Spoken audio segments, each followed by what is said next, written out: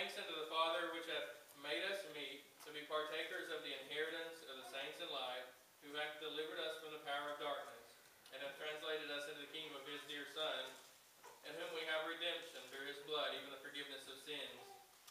And if you'd like to skip down to verse 20, and having made peace through the blood of his cross, by him to reconcile all things unto himself, by him I say, whether they be things in earth or things in heaven, and you, that were sometime alienated and enemies in your mind by wicked works, yet now hath he reconciled, in the body of his flesh through death, to present you holy and unblameable and unreprovable in his sight, if you continue in faith, grounded and settled, and be not moved away from the hope of the gospel which ye have heard, and which was preached to every creature which is under heaven, whereof I fall and made a minister. If you'll bow your heads for prayer. Our dear Heavenly Father, we thank you for the cross and what it means to us, and for the salvation we have because of it. I pray you bless people today, draw them to you. In Jesus' name. Amen.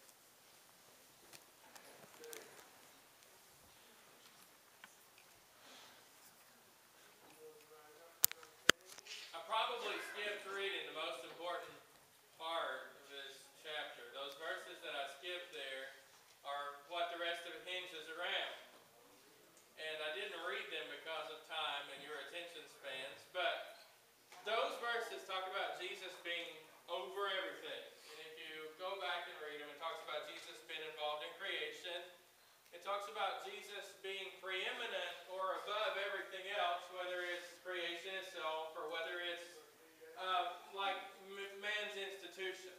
That even a king that is set up, that Jesus Christ is higher than that, is above that, and is in charge of that, really, and in control. And I know sometimes it doesn't seem like it, but the Lord is in control of everything that goes on this world. Because he is so preeminent, he was in a particular position to redeem us to himself, because we were his enemies. And I want to think about what does the cross mean today. I know we're nearing Easter, and next Sunday we'll probably talk about the cross in a different way, but today I want to talk about what does the cross provide for us, or the death of Jesus Christ on the cross. What does it mean anyway? 1939, Wilma remembers it well. In 1939, there was the beginning of what war? World War II. GT fought in it. No, I'm kidding.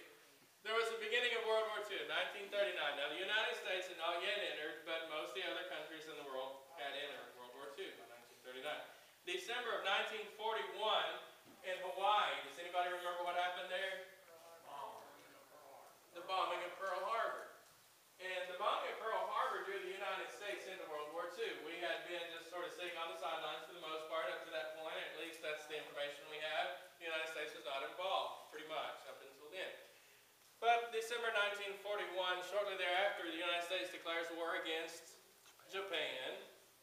And then, because the United States has declared war against Japan, and the Axis are together, well, Germany and Italy declare war against us, so we declare war against them. And guess what? You have the United States involved in a war with the rest of the world. And there were allies and people on our side, like the United Kingdom, eventually even Stalin in Russia, which is interesting, but he was on our side. The war progressed on. There's a lot of ups and downs in the war. Japan won that day at Pearl Harbor, obviously. It was a blind attack. But as the war drew on, the Allied powers, the United States side, eventually began to gain control of what was going on. They began to gain power. And the Axis powers began to diminish a bit. Germany made the mistake of invading Russia, which is never bright. Napoleon tried it, didn't work. And Japan was the subject of a couple nuclear bombs. So VE Day, which was what? Is 1945, victory in Europe, May the 8th, 1945. Any history people here? So that was the day that Germany surrendered. And it was called a particular name, their surrender. It was unlike what happened in Korea, and it was unlike what happened in Vietnam, and it was unlike what happened in Iraq. The surrender that they were subject to was called an unconditional surrender. Unconditional surrender. That meant they just had to take what was coming to them. They had no promises, no guarantees. They just had to take it.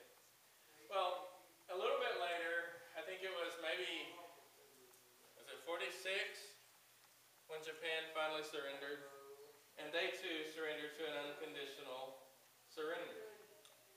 Lots of their people had died, dropping bombs on Nagasaki, I think it was, Hiroshima, or Hiroshima, or however you pronounce it.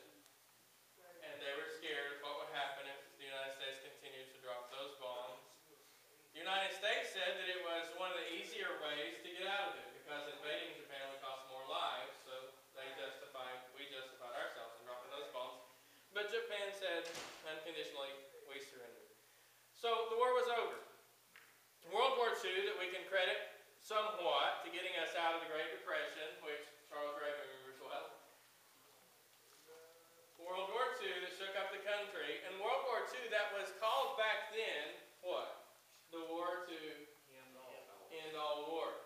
Now, we know that was a little bit of being a bit overzealous and overpositive. It was not the war to end all wars, but we haven't quite seen anything like it since. We talked about World War III, but it hasn't got here. What I want to talk about is the United States in that position. The United States, the Allied powers were in control. They had the upper hand over what was going on. Their enemies had surrendered unconditionally. Now, we know that the United States was kind, the Allied powers were kind, and as we always do in times of war, the United States, who had destroyed these countries because they were our enemies, goes back and does what? Rebuilds them to a great degree. There were some things that come out of it, the splitting up of Germany. There were some losses that the Axis powers had to endure because they had surrendered unconditionally. There was a great power and a lesser power, and between the two, an unconditional surrender. Well, that's kind of what you have in the scripture today. There's a great power. Who is the great power? God. And there is this lesser power, who were his enemies, who have been somewhat defeated. Who's that? That's us. And in between the two, God requires an unconditional surrender. Now, I don't know what would have happened, but I imagine in my head, if Japan had continued to rebel, do you think they would have continued dropping bombs? Possibly. I mean, they were killing, I think, I don't remember, there was lots of people killed in the dropping of those bombs. Maybe even hundreds of thousands, I'm not sure the exact number, but there were plenty. So if that hadn't happened, if there was no unconditional surrender, then the United States might have continued dropping those bombs, I don't know. But the unconditional surrender stopped the fighting, stopped the war, stopped the killing, and started the rebuilding. Now, for us as Christians, when we are called to come to Jesus Christ and to give our lives to him, that is, in a sense, unconditional surrender. Last Sunday we played the song, I Surrender All. Well, that's what we're doing when we do that. We say that I'm laying everything in my life on the line. I'm giving it to God. Whatever he wants me to do, I'm willing to do it. I am asking for his forgiveness. I'm just laying it all down, unconditionally surrendering myself to him and letting him have his way with me. Now, the thing is, in an unconditional surrender, God could ask a lot. The United States and the Allied powers could have asked a lot of Germany and Japan. Some people said, even though it wasn't quite the same kind of surrender, that when the United States overthrew Saddam Hussein and defeated Iraq, a lot of people pleaded that the United States should have gotten what? His oil. GT watches the news, doesn't he? Should have got the oil, people say. Because after all, we cost money, it costs lives, it costs people time away from their families who are American citizens going over there to free this country from Saddam Hussein's rule, dictatorship, whatever you want to call it. Should have got the oil.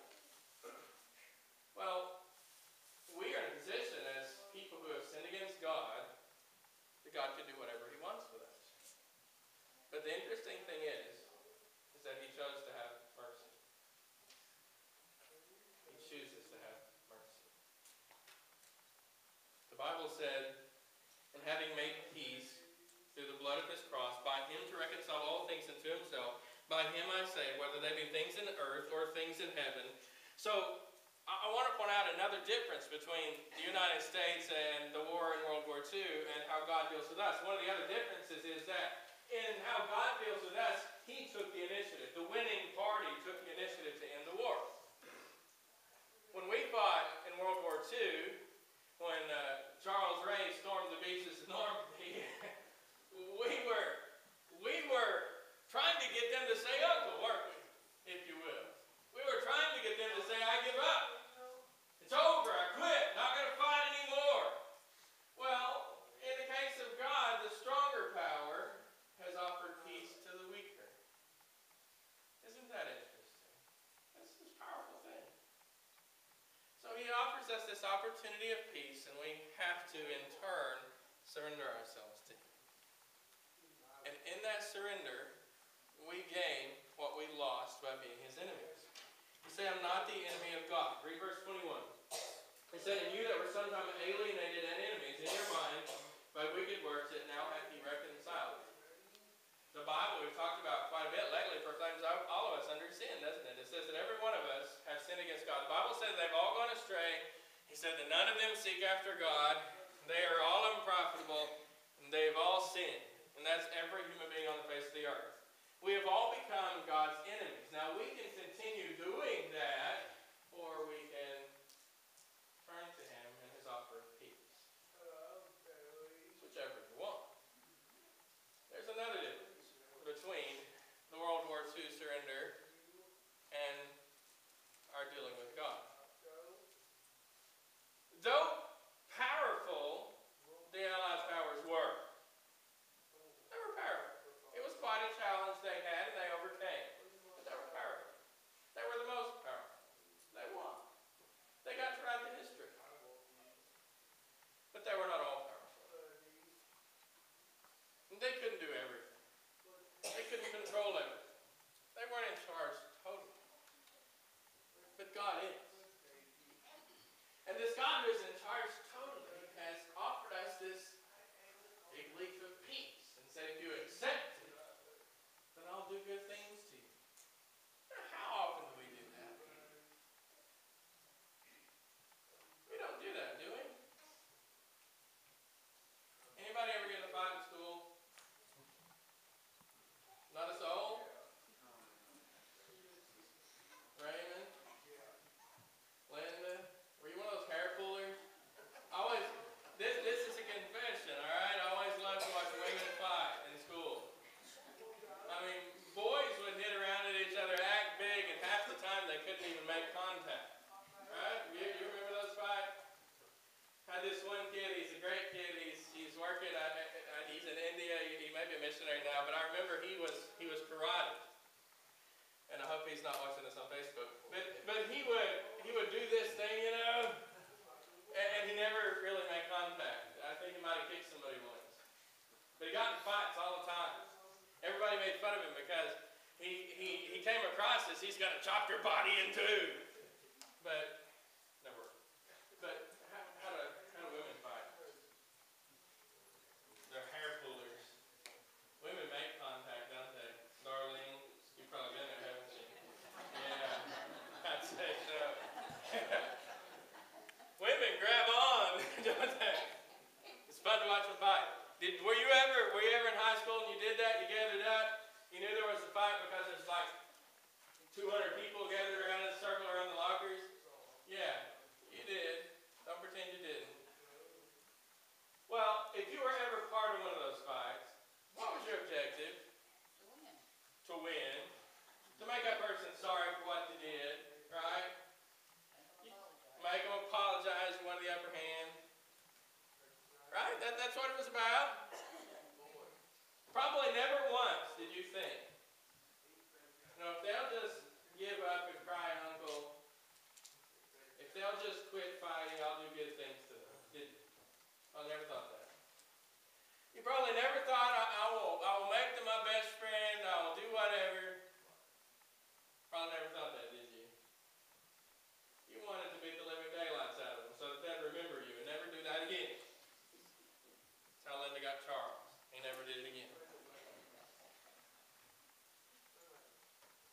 But we're the enemies of God because we've made ourselves so by doing things that our Creator, we had this relationship with Him as a Creator that gives Him rights over us, told us not to do. And in this fight, if you will, He has offered to give us peace. He's not trying bow down and just die. He's trying to give us good. He's trying to make life easy. He's trying to make it